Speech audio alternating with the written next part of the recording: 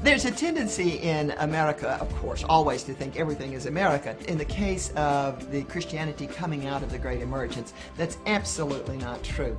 The truth of the thing is that emergent and emerging Christianity found their first full expression in the British experience, in UK, Australia, New Zealand, to some extent the Union of South Africa, where they began earlier than did this country and Canada to begin to investigate these issues. In the UK, the emergent or emerging sensibility is very often referred to as fresh expressions churches.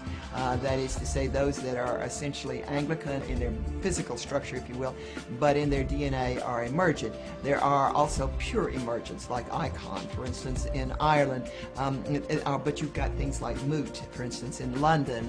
You've got the Ooze as a website. You've got Tall Skinny Kiwi, Andrew Jones in Australia.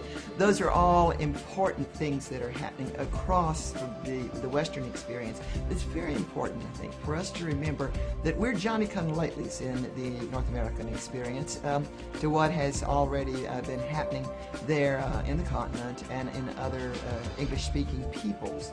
So we are in something now that is global and that is far larger than the reach of Christianity perhaps has been previously, and that too is right on pattern. Every time one of these things happens, Christianity expands.